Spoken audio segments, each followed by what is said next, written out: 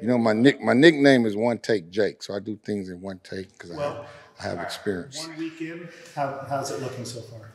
I mean, it's so far just the energy that both sides of the ball, you know, all three phases, because we're doing a lot of stuff in the special team space. Coach Gonzalez has it real organized, and you know, to go against Coach Akina's defensive staff and just the scheme that he's putting in, it challenges us on offense. But when you have a quarterback like Noah, and then some of the skilled players, T Mac, our O line, you know, all those guys returning, it's just been great being able to get out there as a unit. Coach Ogles will be our line coach, which I've been with the past 4 years at San Jose. He's brought a real good, detailed energy to an already experienced group. And, you know, they're putting in a lot of good work together and getting some chemistry with the wideouts. And then the running backs, you know, we're trying to make sure we do our part. But it's been good and it's been fun so far. The position being wide open maybe than some others because of there's only one guy here who played here last year. Mm-hmm.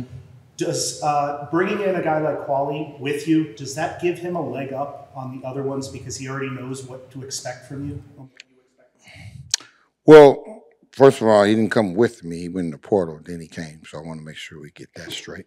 But having him knowing how I teach is really important. But he had to learn the verbiage in the playbook just like everybody else because we didn't carry over.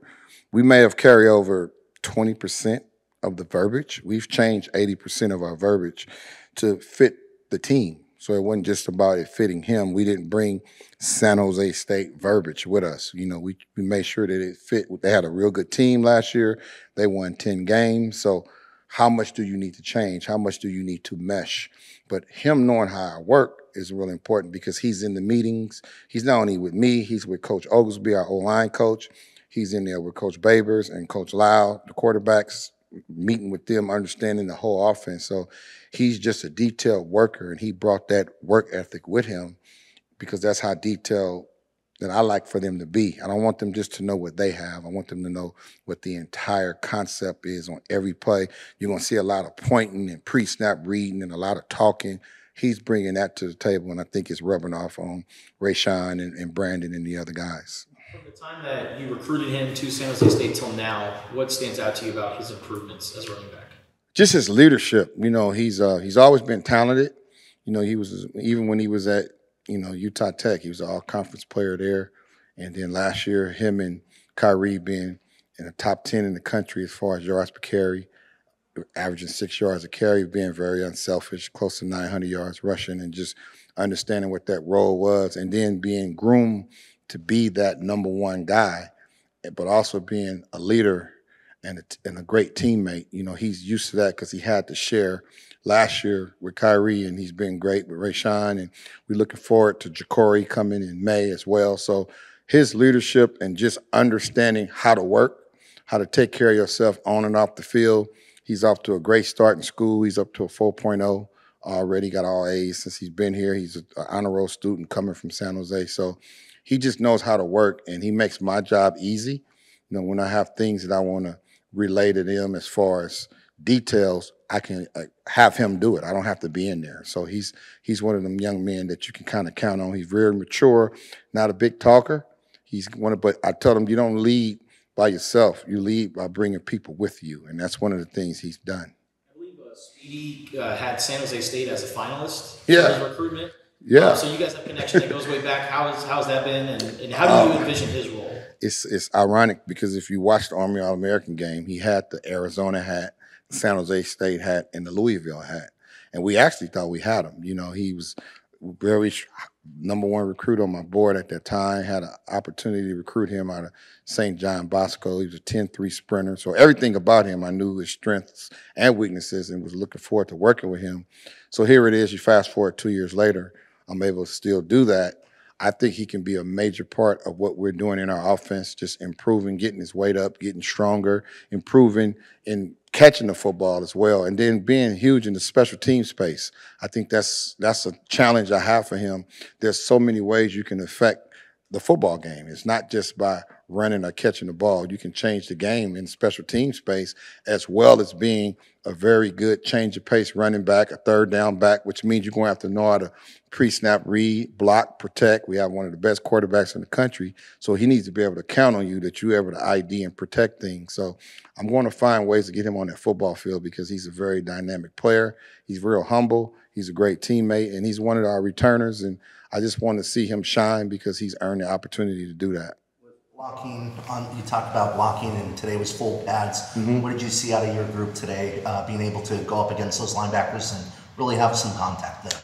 Well, it was the effort piece is what I was worried about. I told them, when we don't cut each other, we try to stay up high, which is going to give the advantage to the defensive players. And we have a very good physical group of linebackers that play real hard, especially at number 5. You better be on your A game. But the biggest thing for us is the technique right. I don't worry about the win or lose the rep. Are you properly using the technique when you are blocking?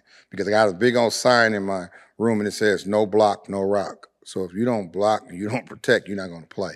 So that's something that we really, really emphasize. It's part of my indie. If you looked at one-on-ones when everybody else was running routes against each other, we were doing one-on-one blocking against the linebackers. That's something that I really put a heavy emphasis on, and I think they're buying into it, and they're competitive, and we're going to continue to do it.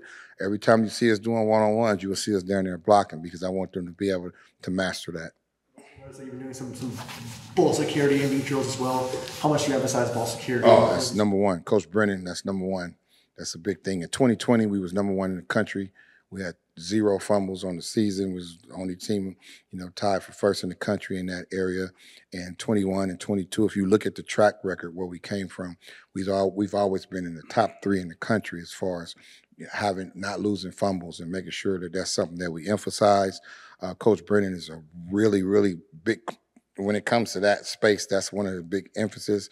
Myself and Coach Matt Atkins, which is our tight end coach, we're responsible every day to come up with a different type of ball security drill. And it's a team effort, though. All the coaches buy in. We make sure that ball is chin, high and tight. We have our own little language that we use for that, but it's something that we're going to bring with us from where we were to over here. I don't even know what the numbers were last year as far as lost balls or lost fumbles. We just want to make sure that's something that you see every day. It's going to be a premium, especially in the running back room. That's going to be something you're going to hear me. If you want to hear me yell, you see a ball on that ground. That's when you really see me. But we really, really take pride in making sure that we take care of the football. Are the days of the 30 carry per game guy that you need to mix it up? Is that just not a thing anymore? Well, having 3 guys that you split it with? Well, it's just the wear and tear. I think a lot of people don't understand. They've devalued the running back, which is mind blowing to me, because they're the only person every play there's something going on physically. Whether they're running the ball, getting tackled, whether they're running a route, getting tackled, whether they are blocking a 230, 40-pound linebacker, exerting their bodies, or whether it be catching a screen play and taking it, for a touchdown. Anything they're doing physically is something involved with them, and they have to know not only the run game, they got to be able to know everything in the concept. And as far as the pass game is concerned, they got to be able to protect the quarterback. They got to be able to ID with all this fire zones and corner cats and all that stuff going on now in football. They got to be able to know that stuff, and that's something that in my background, I've coached on both sides of the ball. So that's one of the first things we do. My teachings is making sure that they understand the entire defense and what we have, not just from the running back perspective, but what everybody has. So we have a great staff, and we love doing things together. You'll see us spend a lot of time with the offensive line because we want to speak their language and understand what we're doing. Jacory still at New Mexico. Are you allowed to communicate with him, get him up to speed with what you guys are doing? Well, he's signed with us. We talk. He graduates. He's actually texted me today a picture of his graduation announcement thing. He's about to graduate in May.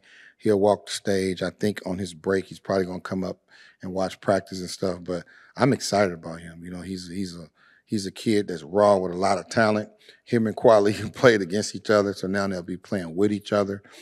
Just to be able to get him and learn the offense. He's going to be a little behind, because he's not here, but we talk a lot just to make sure he understands he's a part of this. He's not separate. He's part of the backfield. You don't see him out there, but he knows he's coming, and the players know he's coming. You know, they're open to the competition. He's open to the competition. We're excited to have him on our side, and it's my job to get him coached up so he can help us week 1 against New Mexico. I guess from an outsider's perspective, Last question. it's easy to assume that Ja'Cory, Quali, and Speedy are kind of your top 3 guys, but where are Brandon Johnson and Jordan Washington? Where are they at in this process? I mean, they're very talented. I mean, anytime you got a 10-2 guy and with Jordan and a 10-5 guy with Brandon, you know, they're young. You have a true freshman and a redshirt freshman.